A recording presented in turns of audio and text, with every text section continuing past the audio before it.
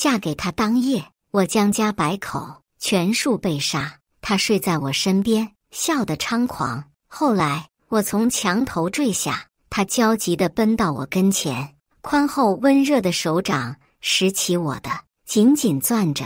大家好，分享今天的故事之前，希望你能给人间軼事点个订阅，我将会分享更多优质的故事。隔着竹条，莲儿抿着嘴，笑得释然。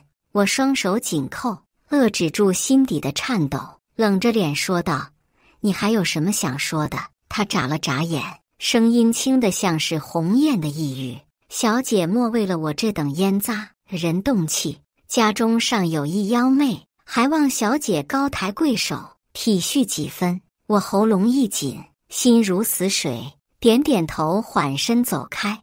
看着两个彪形大汉把猪笼往河里推，河水慢慢没过他的脖颈，他轻合双唇，口型像是在说珍重。我撇过头，秦姨娘站在不远处，与我双目对视，她满脸悲悯，眼神却是藏不住的戏谑。我扯起唇角，收起眼底的恨意，朝她微微一笑：“放心，莲儿，迟早我会为你和江家报仇。我本是江家的小姐，家族变天的前一刻，管事大娘把我送进侯府，企图抓住最后的救命稻草，从天门进到宅院。被人掀起盖头的那刻，一个男人眯着眼睛打量我，都是些什么货色，也敢往我这里送？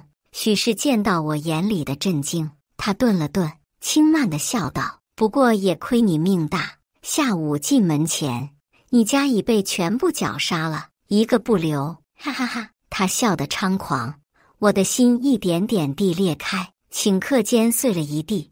我想起家里年迈的太奶，出门前他亲手给我束的发，他温凉的手最后一次抚上我的脸，说：“委屈你了，江丫头。”我咬紧牙，任他粗鲁地推倒我，侧过头，烛光透过眼角的水珠，忽明忽暗，脑海里一片空白。没多久，门外响起叩门声：“后爷，秦姨娘给您准备好了消食。”温度骤然退去，男人不耐烦地啖了一口，嫌恶的眼神毫不遮掩，无趣。直到门开了又合上，陪嫁婢女莲儿慌张地跑进来，给我把被子盖上，我才敢哭出声来，用尽了全身的力气。那天后，萧韵再没来过我的院子，也幸亏她，我在后府度过了最平淡的几年。直到某天，莲儿偷偷带回来一个人，让我安静的日子轰然间躁动起来。辗转多年，大娘的手信才得以交予我手，上面字迹如飞，应是匆忙中行笔。地上的人匍匐跪倒，我听他亲口描述萧韵的麾下是如何一个个将江家的人斩杀。他每说到一个人的名字，我就用墨在纸上落个点。待我再也找不到下笔的空间时，莲儿在旁已经泣不成声。我把毛毡纸竖起，看着墨迹徐徐向下蔓延，最终滴落在大娘的信笺上，面上瞬间糊成一团，只余几字隐约可辨：“江家百口，不可枉死。”几个字我看了整整一夜。隔天，我轻描淡眉，数年来头次踏出院子，撩起裙摆，赤脚踩在绿意盎然的草地上，扯着风筝的线。我玩得正兴起，余光瞟见个颀长的身影立在池边，我吓得拉住一旁的莲儿，顾不得没了束缚的风筝在空中晃来晃去，又跌挂在榕树上。萧韵一副不羁的模样，扬着下巴睨我，声音冷得刺骨：“没点规矩，果然上不了台面。”我慌乱地埋下头，半晌，风筝被人完好地丢到脚边，燕尾甚至捋得更平整了些，耳畔传来声嗤笑，也算是有趣。家奴抬着成箱的绸缎路过秦姨娘的院门时，听说她那晚忘了进食。这段时日，我忙着应付萧韵，没料到她竟是个记仇的。我的大意终究先把莲儿给害了。夜半，我从急促的脚步声中惊醒，还没缓过神，赫然发现身边躺着个弱冠男子。屋外的灯火渐渐逼近，眼看房门即将被撞开，莲儿不知从哪里冒了出来。她刚把我藏入匣内，秦姨娘的声音就暗暗在房内响了起来：“不知廉耻的女人，咦，怎么是你？”我听到闷哼一声，有人重重跪倒在地面上：“主子饶命！”莲儿撕裂着嗓子喊道：“冤枉，冤枉啊！”无论他如何嚷叫，终是没人愿意听他辩解。一阵骚动后，薄凉的声音传来：“杖毙吧！”我悄悄顶开一条缝，看着被塞住嘴的可怜人，在地上无力地晃动着脑袋。秦姨娘缓缓绕到萧韵面前，轻声道：“爷，不可！”在场的人都安静下来。莲儿抬眸感激地看向他，目光忽闪着希意。他的眼光重新在莲儿身上。按规矩，通奸是要游行3天，进猪笼的。说罢，他状似无奈地叹了口气，看见莲儿的眼睛瞬间变得空洞。我松开顶住匣盖的手指，不敢再去看他。莲儿死了，我仅剩的亲人死了，看着他发胀的变形的躯体横在眼前，我抖着手抹去他面上黏腻的污泥。生前他最爱干净了，还在江宅时，哪次他不是拿着根面巾追在我后头，嚷着要擦掉我玩耍时脸上不小心沾染的渣灰。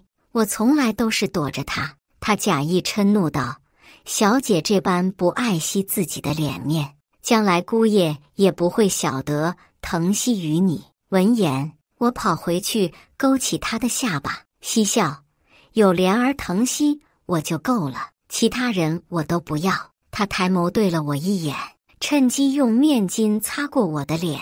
我怔住，蓦地跟着他一起肆意的哈哈大笑。在我眼里，莲儿一直都是我的阿紫。出阁那日，他不顾我的阻拦，硬是要穿上陪嫁的衣裳。我知道在侯府的日子不会太平，却不想终是他先为我挡了一劫。思及此，我整理好仪容，换上素雅的裙裳，去到秦姨娘面前。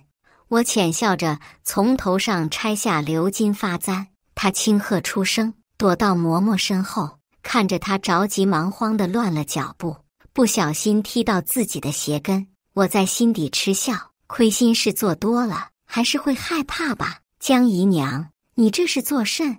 我捂住嘴，佯装惊觉自己的失礼，踌躇着把簪子收也不是，放回去也不是，索性把簪子递给了她身前的嬷嬷。秦姐姐莫恼，我这是来感谢秦姐姐的。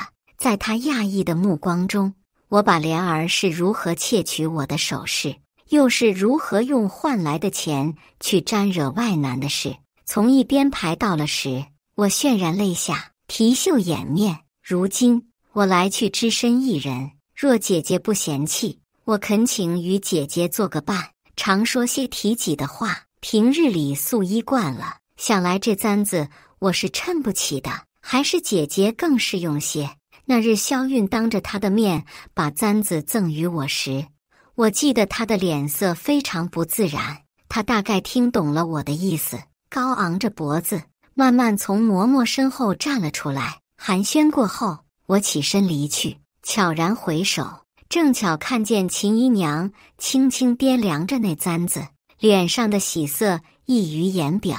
萧韵从旁经过的时候，我算准了时机，不偏不倚从墙头上落下，跌在她跟前时，手里还拿着绛红的3角梅花。不怪秦姐姐，她没让我爬，花开得甚好，是我自己要爬上去给她折的。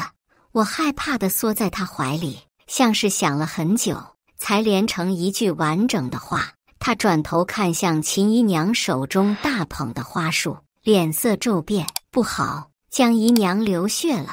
有人惊呼出声。萧韵抱起我，健步如风，靠在她的肩上，看着秦姨娘煞白着脸，呆呆地僵在原地一动不动。我由衷地笑了，刚躺在床榻上，大夫后脚就到，隔着屏风听到他在反复嗟叹：“真是万幸，万幸！再迟一步，肚子里的孩儿就留不住了。”紫檀围椅在地面拖动，发出震耳的声响。萧韵奔到我床前，她宽厚温热的手掌拾起我的，紧紧攥着。我低声提了个秦字，话没说完，她撇过头去，凌厉的眼神弯向窗外。距离萧韵下令不准秦姨娘踏出房门那日，已经过去了许久。再次见她，她深陷的眼眶尽是疲倦，散落的发丝颓败地搭在身前。我走上前去，她犹如惊弓之鸟，急急向后退。秦姐姐莫慌，我是来为你说情的。我一把勾住她，她消瘦的指节硌得我有些发疼。真是对不住秦姐姐，莫担心，我一定会让侯爷来看你。你准备准备。我让人盛上上等的雪花糕，新的裙衫。望着他眸里升起的希冀，我脑海里全是莲儿的身影。同样的夜半，同样的脚步声，同样的灯火通明。我和萧韵一行人踏入秦姨娘的房内，正见她和在两个男子在不可描述，奴仆们无不瞠目结舌。萧韵愤愤地看着眼前的一幕，怒地揭翻了桌上的茶盏，一个不留。说完，他转身甩袖离去，看着上一秒还醉眼迷蒙的秦姨娘，下一秒就哭叫起来。那一刻，我仿佛听见莲儿在我耳边呢喃的轻笑。成了侯府唯一的姨娘后，我挺着肚子在府内转了一圈。家奴们见到我，无不紧张地放下手中的活计，折腰垂首。昔日秦姨娘身旁的嬷嬷也舔着脸自发地跟在我身后，唤我主子。萧韵的原配在我进门前就去了，管事奶奶的位置一直空悬着。这个时候，所有人都等着萧韵的一句话。我按捺住心底的焦虑，整日绞尽脑汁，变着花样去撩拨她。终于，在我吻上她的耳垂，温热的呼吸打在她的鼻尖上时，她低低地笑了。罢了，想必你终日在府上也是乏闷的紧，我带你走走。晨曦时分，府门敞开，在所有人的注视下，我上了萧韵的专属辇轿。据说迄今为止，就连萧韵的母亲也没有和老侯爷共乘过。傍晚，我穿着在布庄新买的霓裳，在他面前展露风姿，斜过眼，看到桌面上将军府送来的帖子，邀他携家眷一同赴宴。定了定神，我笑了，随后他也跟着勾起嘴角。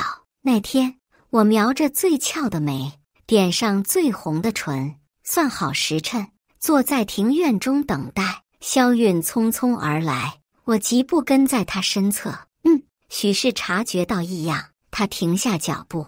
你为何这般打扮？他一开口，我心跳忽地拔高，低头看了一眼，竟不知如何作答。许是看到我的迟疑，他端正了站姿，眸子深幽，静静地不再说话。突然，他伸手扼住我的下颚，低沉着嗓子：“我以为你学会规矩了。”他的力气紧了又紧，硬如磐石的指节死死截断了我的呼吸，直到我实在憋不住了，挣扎的手无力垂下，他才堪堪松手，嗤笑一声，言语里尽是嘲讽。记住，一个余孽而已，不要肖想太多。霎时，我涨红的脸上感到一阵滚烫，环顾四周，一片寂静，在场的人都低下头。我捂住脖子，咯咯地笑起来。什么呀？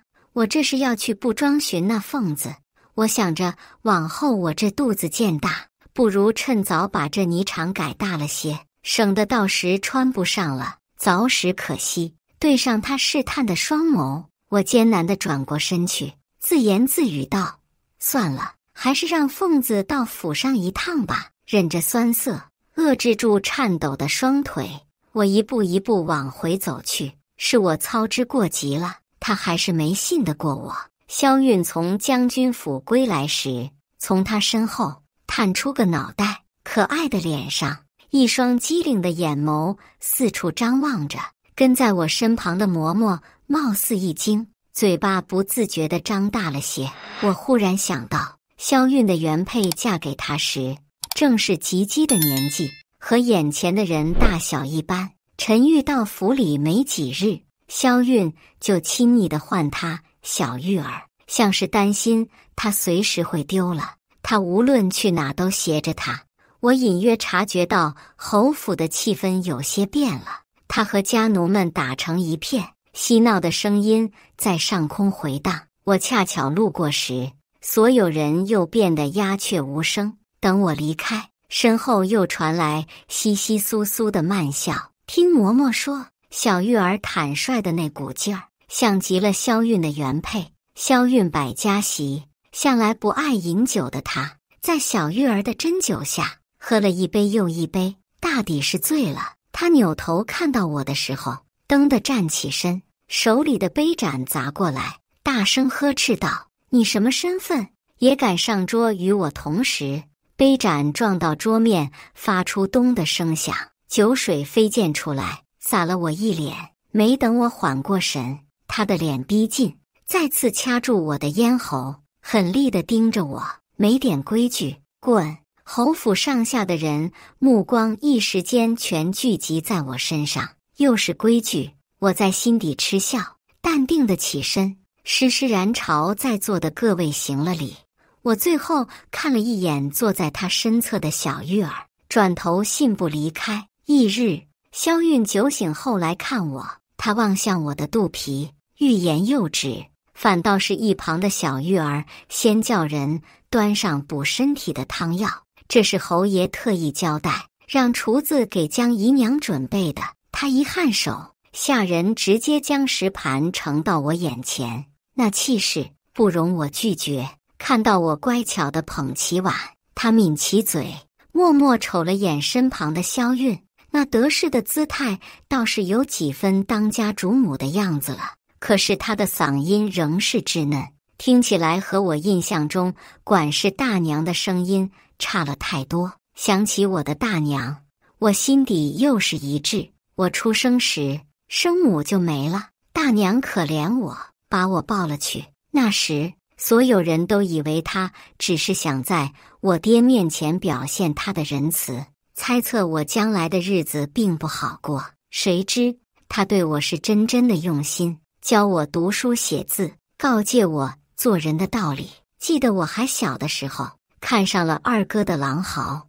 那是大娘特意寻了人为他定制的，打算他生辰的时候给他。后来就因为我一句喜欢，大娘就对二哥说：“这东西给你也是浪费，我看呐，幺妹用着正好。”他话音刚落，我就拿着长至我腰间的笔，站在椅子上往二哥头上点去，墨汁顺着他的两鬓流了下来，像眉毛长得挂上了耳髻。霎时，大娘瞪大了眼，强憋住笑，赶紧捞起我就走，生怕他亲儿子上来揍我。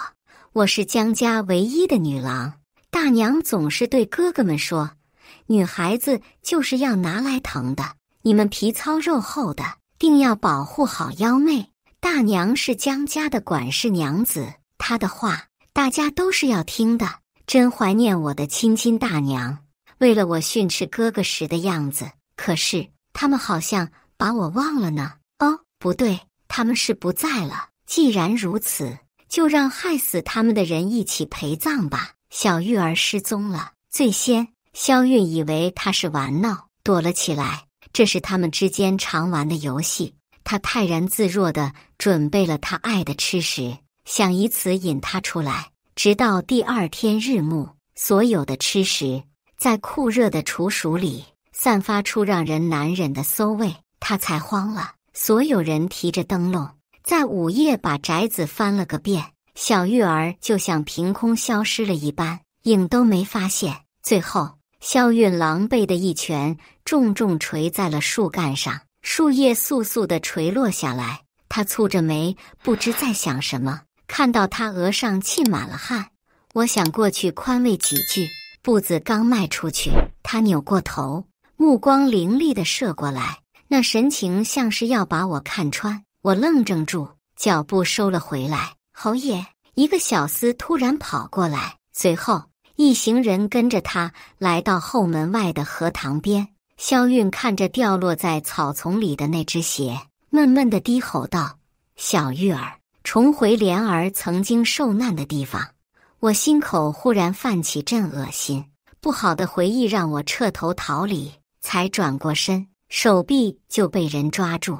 阴冷的声音从身后传来，有人说最后一次见他是从你的院子里出来。我愕然回首，萧韵的目光一瞬不瞬，来不及辩解，他又补了一句：“秦姨娘那事也是你干的吧？”看着他另一只手就要伸过来，我赶紧挣扎着跳开，我抚着脖子害怕地往后退，他一步步跟过来。你果真是无法无天，你可知道小玉儿是谁？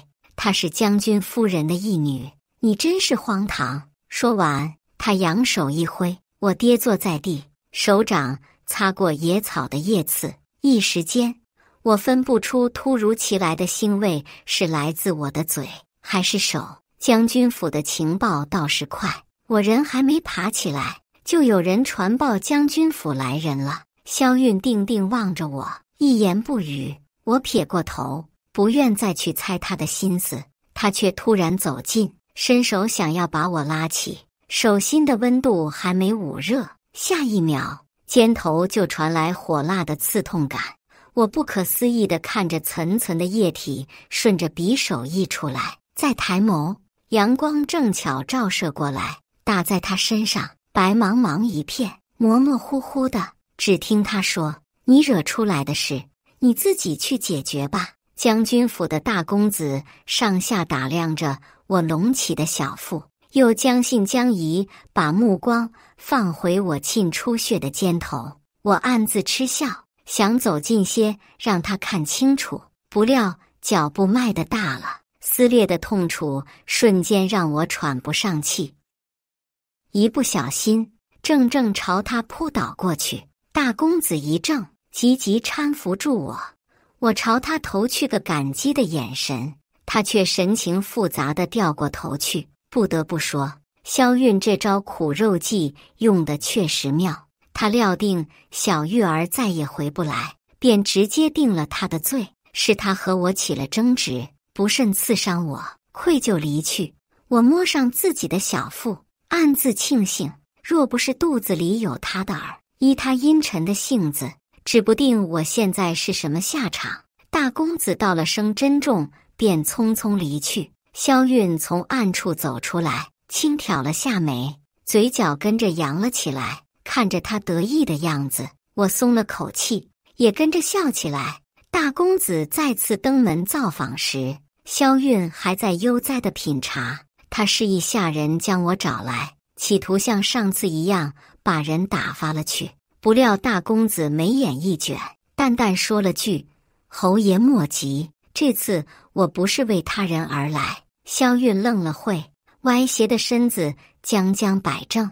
大公子一声令下，身着铠甲的士兵噔噔噔踏步而来，里三层外三层，将侯府围了个水泄不通。我到来时，正巧看见萧韵从围椅上跳起来，指着大公子高声道：“你这是何意？”待公子轻笑出声，目光从我身上转过去，圣上旨意，意图谋反者杀之。萧韵眼底闪过不易察觉的惊慌，很快他又一副温润的模样，含笑着向大公子走去。陈兄，这其中必有误会。话没说完，只见银光一闪，他脖上横着一柄长刃，他立即僵在原地，脸色瞬间拉了下去。是不是误会，自有圣上定夺，还请侯爷配合。大公子厉声道。见萧韵没有反应，他欲收回剑，不想剑刃翻了个方向，径直在萧韵的肩膀上划了一道。霎时，鲜血染红了萧韵的肩头。我一怔，低头比对着自己的伤口，暗自偷笑起来。大公子这是在为我找不呢？萧韵被囚时，他显见的为我求了情。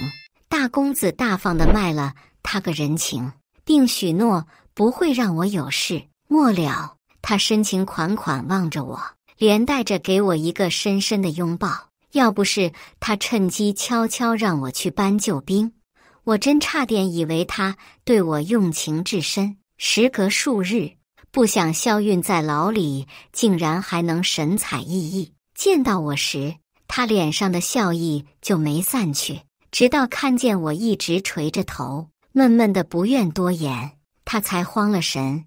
你都去寻过了？平日里常与我往来的那些人？我故意把脸撇过一边，挤出啜泣的声音。亏侯爷平日对他们那般厚待，您出了事，他们一个个都避而不见。更有甚者，门都不让进。萧韵握着我的手突然松开，往日的狠戾退去，取而代之是从未见过的颓然。他声音颤抖，不停地呢喃：怎么会这样？怎么会这样？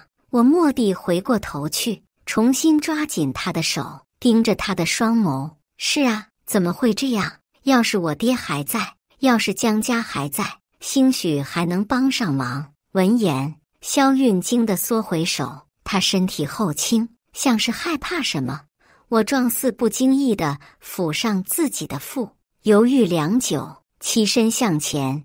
侯爷，要不您跑吧，我不想我的孩儿一出生就没有爹。他目光闪了一下，我继续炫气道：为了我们的孩儿，侯爷，你要好好的活下去，确实要好好活下去，不能让他轻易的死了。在此之前，我定要他像我这般尝透孤苦伶仃的滋味。我买通了御手，带萧韵仓皇逃至偏僻的乡野间。他换上事先准备好的破青衫，上气不接下气地捧着我的脸，掌心湿热黏腻，想说的话还没出口，远处就传来策马的声响。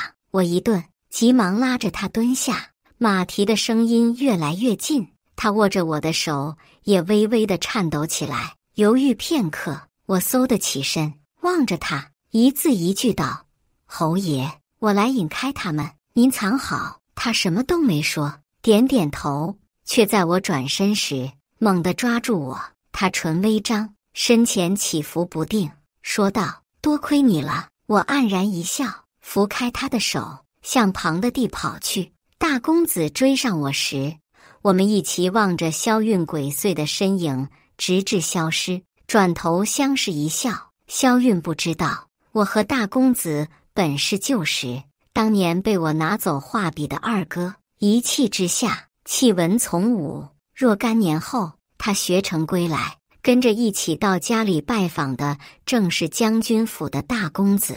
初见大公子时，他全身散发出凛然的英气，我躲在大娘的身后，不敢看他。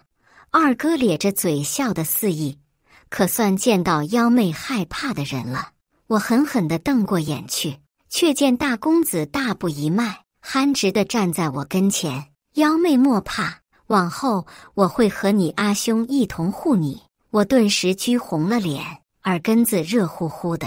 原以为他当时只是一句客套话，不想今日竟成了真。萧韵逃狱的消息满城皆知，大街小巷贴满他的画像。昔日逍遥自缢的翩翩侯爷，如今正躲在某个旮旯缝里，满面尘土，和一群衣衫褴褛的乞儿抢着吃食。看着面前泼脚的人，乌漆的手指捏着一丁点儿碎饼末，浑然地舔着舌尖，我心底微微一颤，轻咳了声。萧韵转过头，双眸里闪过惊喜，他当即拖着条腿蹒跚着走过来。他想拉住我，我咬着唇往后退去，对着他摇了摇头，低声道：侯爷不可，万事当心。闻言，他蓦地低下头去，乌乱的头发遮住了脸，话语中透着不耐。究竟还要多久？这样的日子还要多久？他一张嘴，发酵的恶臭味涌了出来，我捂着鼻翼踉跄的又后退几步，他抬眸，一副备受打击的模样，还想开口，我急忙干呕出声：侯爷，再忍忍，待我腹中孩儿出世，我们找个僻静的地，一切就都好了。良久，他垂着头，不再作声。曾经那么骄傲的人呐，此刻尊严被击溃的丁点不剩。甚好，看他落寞的转身，我想了想，叫住他：这里尚有些碎银，收好。声音不大不小，恰巧整条细巷的乞儿都听得见。大公子告诉我，萧韵另一条腿也被打折时，我轻快地笑出声，泪水从眼角蹦了出来。够了，妖媚！他似有不忍，定定地看着我。我抬手是掉眼泪，笑得苦涩。你说，他们泉下有知，会不会觉得够了？怎么会够呢？我的大娘，我的二哥，我的太奶，我的莲儿，他哪条腿可以抵得了？你知不知道，我二哥曾经说，将来我嫁的人要是对我不好，他定会为我出头。可是没等到他为我出头，他就先没了。你知不知道，这个世上所有对我好的人都没了，没了。他萧韵就是10条命也不够抵的。说着说着，我一阵发冷，全身抖了起来。大公子闷不作声，忽的腰间一紧，我整个人被拥入他的怀里。够了，妖媚，放过你自己好不好？粗狂的呼吸吐在我耳边，语气无奈。他们泉下有知，也希望你好好的。再见，萧韵。他脸色很差，看向我的眼神带着探究。你究竟何意？我歪着脖子，细想他问的是哪件事。他硬撑着从草垛里爬起来，试了几次，终于坐直了身，一双深幽的眸像是在黑夜中寻找猎物般，虎视眈眈盯着我。我也无惧，一身素衣站在他面前，居高临下的逆视他。谁也没有说话，安静的相互对视。片刻，他眼皮跳了下，目光里升起一丝畏惧。我稍稍向前，他竟然不自觉向后靠去。侯爷，这是怕我？我惊诧地问道。只见他不情愿地皱了下眉，低头用机不可闻的声音说道：江如儿，你还要装到什么时候？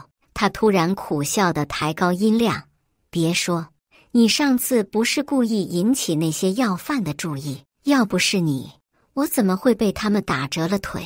江如儿，倒是我小瞧了你，可是即便你恨我，你也不能忘记，你肚子里怀的是我的孩子吧？我本想多磨他一阵子，让他再苟且偷生几日，想不到他自己那么快就把话挑明了。他说的是我恨他，原来他知道的，所幸我也没有再装的必要。所以呢，萧韵，我该不该恨你？我抽出匕首，继续一步步逼近。他的眼神又躲闪了下，仍强装镇定地辩解道：不，你恨的不该是我，我只是依章法办事，要不是我，你也会没命。江如儿，我给你机会，你不要得寸进尺，强弩之末。想不到最后关头，他还能说出那么天真的话，果然是萧韵的风格。行，我谢谢你，不愿再听他废话。我来到他跟前，银光在空中一闪，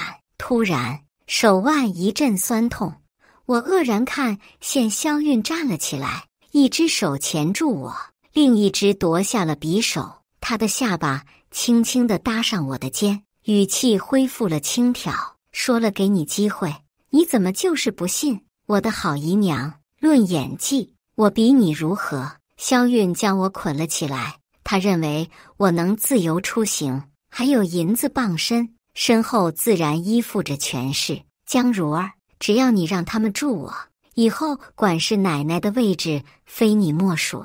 我全身一颤，恶心难忍，我一再矢口否认。他终于乏了，像曾经那样伸直了手，捏住我的咽喉，还是如此不识大体，真是一点规矩也没有。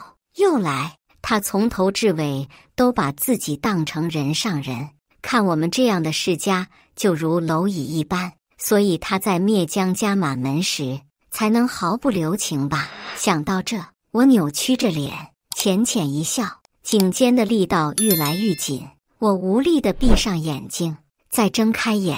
萧韵撑着额头坐在不远处，他目光在我身上流动，徐徐开口：就算是带着腹中的孩儿去死，你也不愿帮我。我抬起头，对上他的双眸，几乎不带任何犹豫地点了点头。他冷哼一声，撇过头去，再不看我。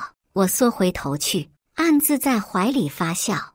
我的大娘是一个很聪明的女人，她曾经告诉我，报复一个人最好的方式，最好是在无尽的黑暗中留给他一点希望。当他的希望越积越多时，再一击瓦解，比让他直接死亡更难受。我想这招用来对付萧韵再好不过。连续几日，萧韵像变了一个人，对我殷勤有加。不晓得他去哪里找来了我平日爱吃的茯苓饼和龙须糖，说话也变得温柔起来。他的企图，我们彼此心照不宣。我没有刻意回避他，他愿给，我愿吃。可是他无论为我做了多少事，我都不为所动。见我没有好脸色，他也不恼，就好像他一直都是那样的好先生。他在等我心软的那刻，我也在等。深秋的风在夜晚特别沁骨，我睡得迷糊，一双宽厚的手抚上我的额，朦胧间，我感受到面颊火热的发烫，而身体异常冰冷。耳边不停有人在叫我的名字，我挣扎着开眼，映入眼帘的是萧韵皱着眉，一脸担忧的模样。我按捺住加速的心跳，好笑道：侯爷这又是上演哪出？见我还能说话，他深呼了口气，靠着我的脸又对近了些，沙哑的开口：你是不是哪里不适？我染了风寒，萧韵照顾了我一夜，他整夜未合眼，来来回回打水，给我用湿毛巾降温。隔日再看他，我反倒有些不好意思，对他的态度也好了不少。接连几日，感受到我的转变，他终于忍不住开口道：如儿，你得病那日，我真的很害怕。我静静地看着他，一言不语，直到他说：你若肯助我，我一定不会再让你像那夜般难受。边说，他边牵起我的手，指尖传来酥酥麻麻的滋味。为了你，为了我们的即将出生的孩儿，可好？身旁又传来龙须糖的香味，我循着望过去，他手里扬起桑皮纸朝我嗤笑。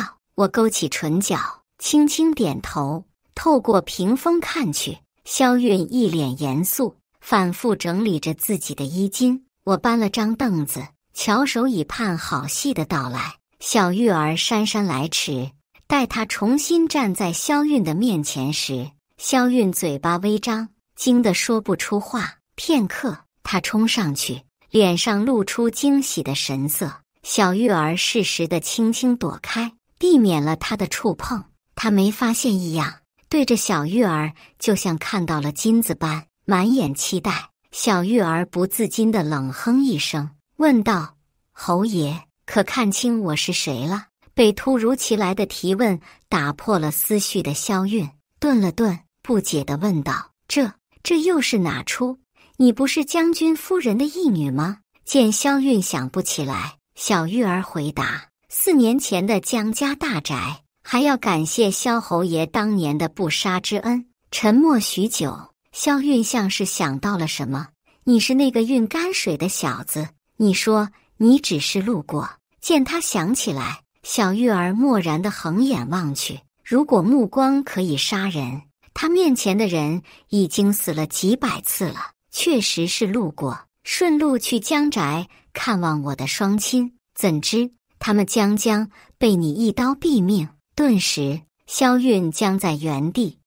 忘了告诉你，我非将军府的义女。他手指着我的方向，而是那位。